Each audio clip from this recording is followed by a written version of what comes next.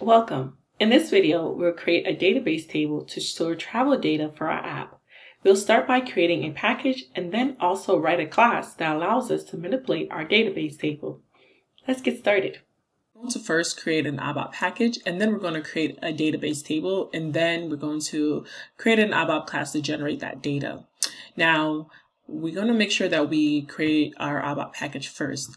Let's first open up our Eclipse right here. And then we're going to go in and click on our ABAP Cloud project, which are right here, and then click New. Make sure that you click on ABAP package, and then you're going to put the name. So Z, because this is a travel app, we're going to put that on there. So because we're going to be using the trial account, make sure to look at the packages that are already existed in ZLocal before you put a specific number. This will save you a lot of time because the trial version of the ABAP environment is shared. So make sure that you have a unique name and make sure to add a number that is currently free, or you won't be able to create the package for it. So for me, I will be using, let's just say 708 as mine for the suffix. And then for the description, we're going to just simply put in package for travel 703. Let's just say that. So I'm going to just do that right here. So I'm just going to remove this one and then do 703. And make sure that you add it to your favorites package. That way you can access it easily. You don't want to go, looking for it in the ZLocal cloud projects where you might run into risk of accidentally, basically choosing someone else's package, and you don't want to do that. So let's just go to next now, and then we're going to then assign a transport request and then click finish. And now our package is going to be in our favorites. So there you see our packages right here. And now we're going to go in and create the database table. So to do this, just right click on your package that we just created and then go to new and then go into other ABAP repository objects. And then we're going to search in here, just search data, and then it'll give you the database table right here. So then we're going to just click on that, click next. And then we're going to give this a name as well. So make sure that the name is the same as the suffix number that you put previously for your other for your package. So we're going to do Z, and then I'm going to put for mine, I'm going to put 708 because that's the number that I picked for mine to be unique. And then for the name of this, let's do database table for 708.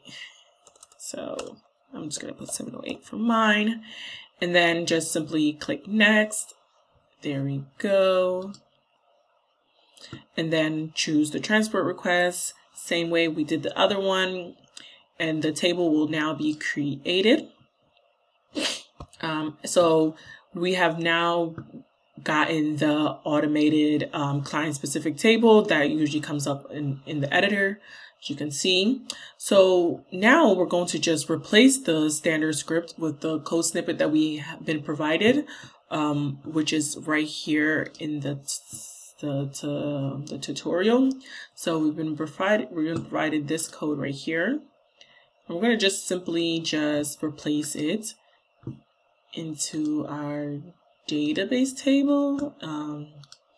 So let's just do this, and then boom. Now we have the code snippet into our editor. So I just want to explain a few things to you guys. The table now consists of the key fields, client, and then my key, which are right here. And it also includes fields such as travel ID, agency ID, customer ID, the total price, and et cetera, et cetera. So some of the objects, which are the DMOs right here, they belong to the ABAP flight reference scenario examples, which are right here. Those will be instantly just in there for us because they're already inside of our system. So they're already pre-installed for you. Now we have some administrative data, which is created at and created by, last changed, and the timestamp as well. So then you can see that we also have the table field currency code, which is right here. It's specified as the reference field for the amount fields booking, which is right here, booking fee and total price, using the semantics right here, amount, currency code right here. So now we're going to just save and activate this data. Make sure that you replace all of these X's with the numbers, the suffix number that you put in for your package. So this is a mistake that I came across when I did this tutorial. So just make sure that you replace all of them with the number that you have for your suffix. So now we're just going to save now, and then we're going to activate it.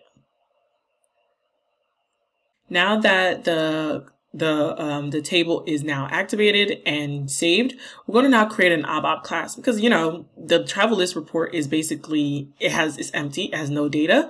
So we want to create an ABAP class to fill the database table with some demo data. So to do this, we'll just go into our package again. We're going to right click, click new, click ABAP class, and then we're going to name this class. So we're going to go in and put in Z class, generate travel data, change it to your suffix number. So 708 is mine. And then description will just be class for generating the travel data. So class for generating travel data, and then click next. And then you will assign a transport request and then just press finish. So let's just do that. Dun, dun, dun.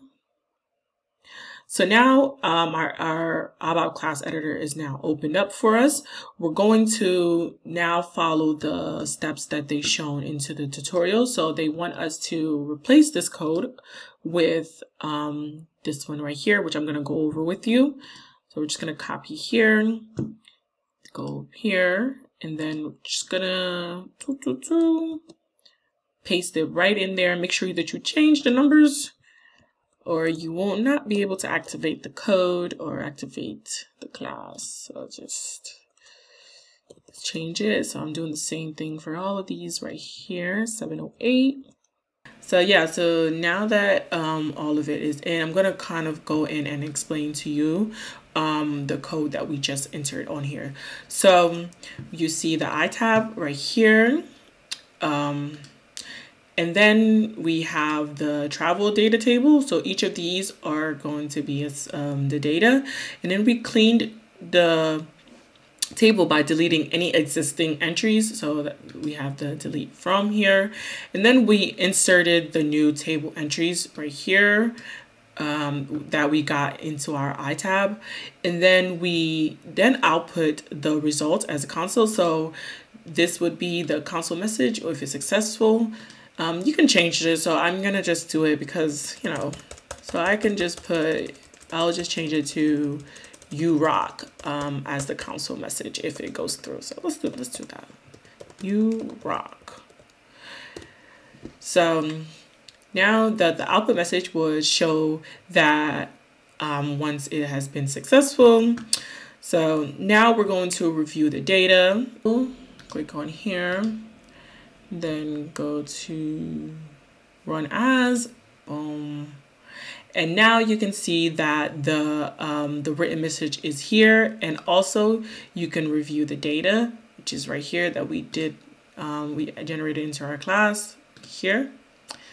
We now have created a package, and then within that package, we created some tables, and we created a database table. We also wrote a class that allowed us to manipulate that table.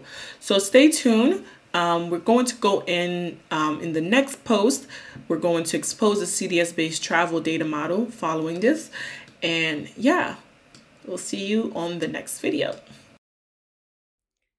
In this video, we created a package, and then within the package, we created some persistence. We created a database table, and we also wrote a class that allowed us to manipulate the table. In the next video, we will define and expose a CDS-based travel data model.